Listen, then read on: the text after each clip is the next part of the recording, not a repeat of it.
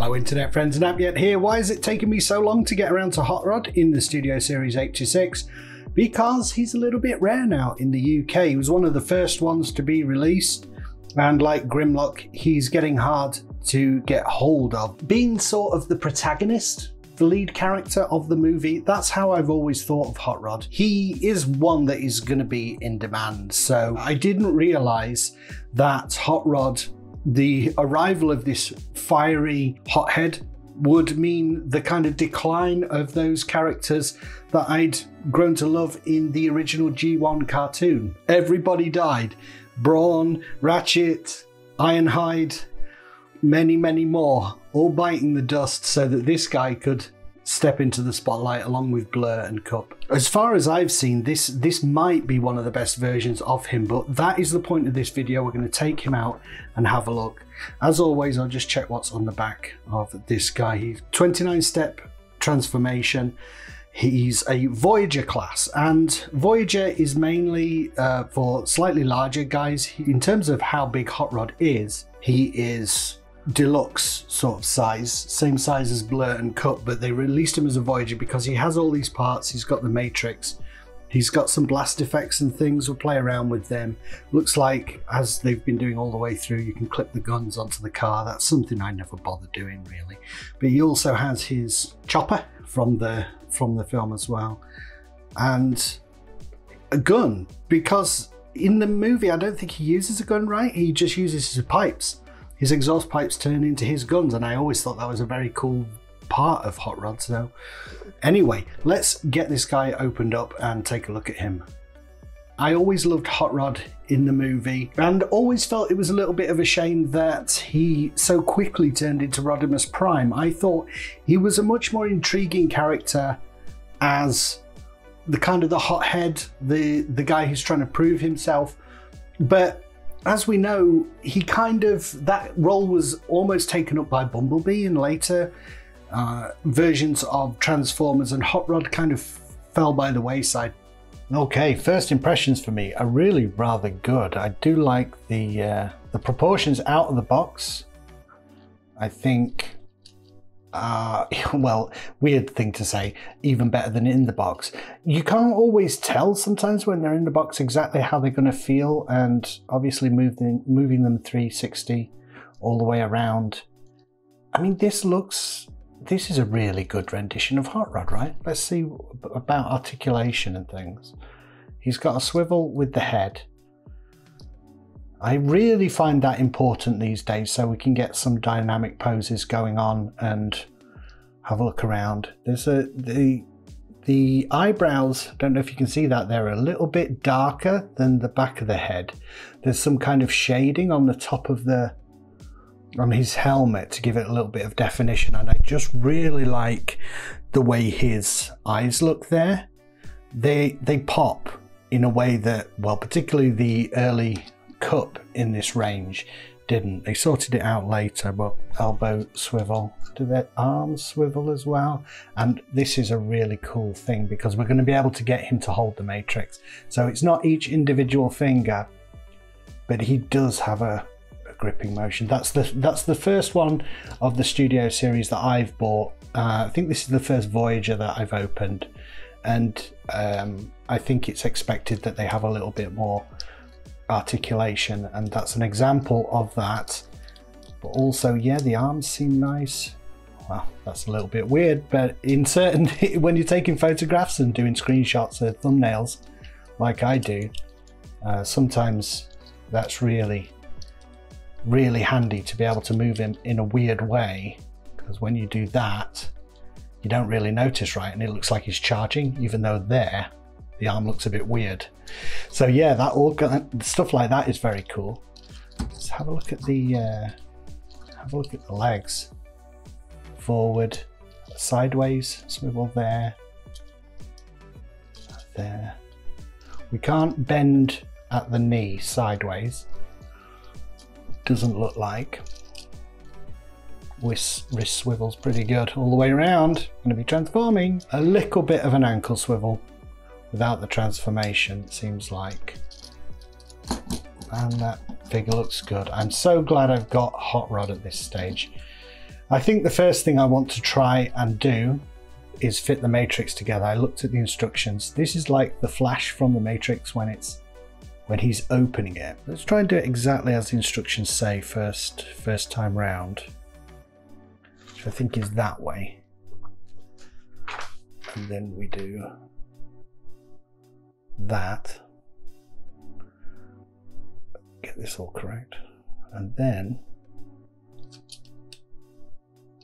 I guess the thumb goes through the thing there. Cool, so there he is against the background opening the Matrix. I'm glad they've changed this background and given it something specific to the character. Seems to be something that they stopped doing a little bit later. Generic Autobot City background seems to prevail. But yeah, it looks cool. I thought this was going to be a gimmick, but I really like the fact that he does have the Matrix. Of course, he doesn't have anywhere to put it, but that's okay. So yeah, he doesn't use guns in the movie, does he? So, I mean, he looks good with them. Dual blasters. What did the original G1 thing come with? Actually, it looks really good. He looks a little bit like a gunslinger, you know? Like quick on the draw. And his pipes, I'm a little bit disappointed that they're not longer. Aren't these pipes longer in the movies? Maybe there'll be something in the transformation that makes them longer.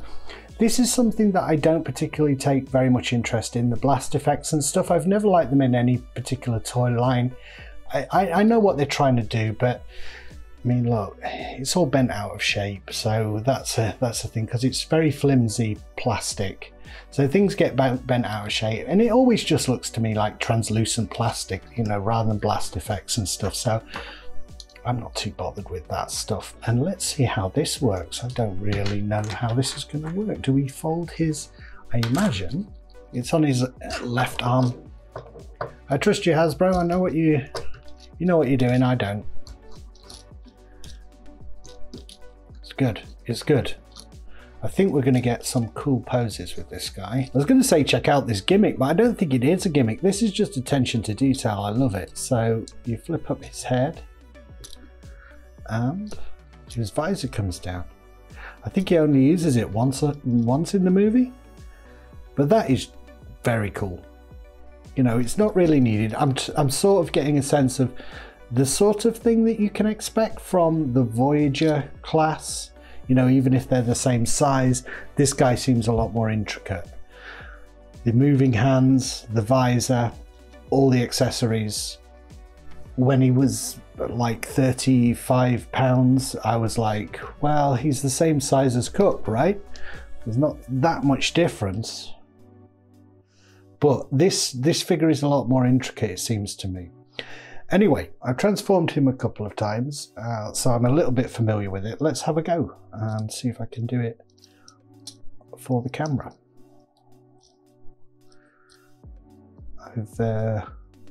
I've got a little bit better at kind of doing this. I've realized now how foolish it was to think that you're going to be able to transform some of these guys the way you transformed, the way I certainly transformed the G1 back in the day, because they're just, the fact is they're just a lot more intricate. They're harder to do.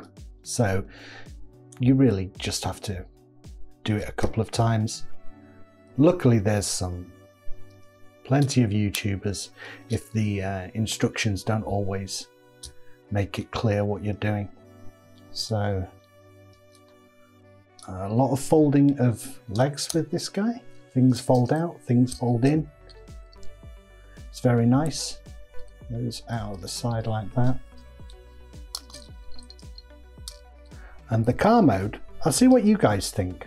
I think, whereas the robot mode I really like, we go on that clip, there's a little clip, there's the first clip is not right, so clip, and then it springs out and then clip again.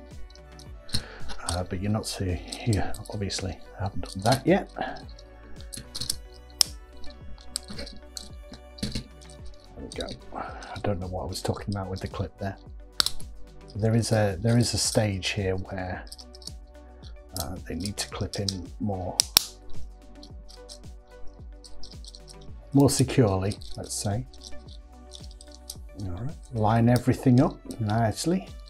A little bit of springiness.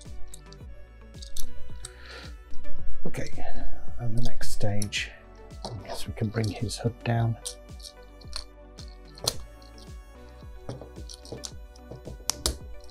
There we go. I like it when everything just slots. But when a plan comes together, that's just a little bit out of alignment there, isn't it? There you go, there's the clip. Let's line everything up. And then the final stage, just these arms here, I couldn't tell from the instructions. I do seem to have some problems with the instructions interpreting exactly what they're telling me to do sometimes. Maybe it's just my lack of experience with Transformers in general, but I found that its transformation doesn't work unless you do that with the hands. And then when you fold it over, the hands sort of are out of the way. So all this stuff down the side, there's room for it to kind of all fit together. But I kind of couldn't see that in the instructions. Let's move his arms again. I really feel like those fingers need to be out, but they're being pushed back in by the I mean, it might not even be necessary, but there we go. Hood in place. Then the final stage is that, you know, and if those hands are not down, it seems like the pipes and these side bits don't really slot together properly. There we go. Slotted. And this side as well.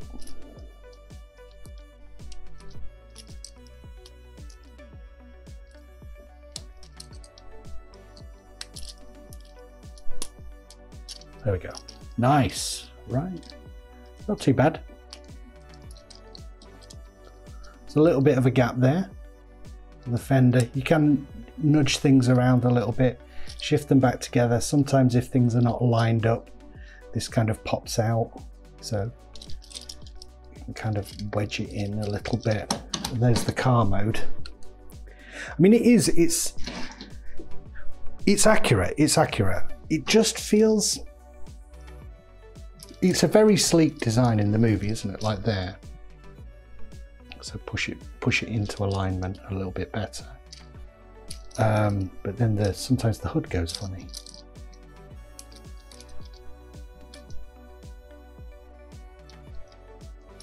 I think that's correct. We'll see. You guys will tell me in the comments if I missed anything. It looks good. It looks good. I can't complain, but I just feel like it's a bit flat. But that probably is how it is in the movie.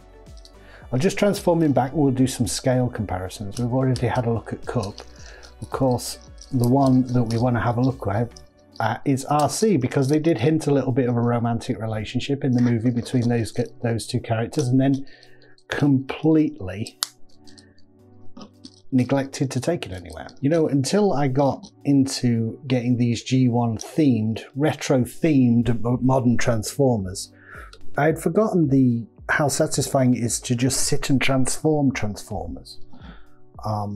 Because the G1 ones that I was getting were all in the package, and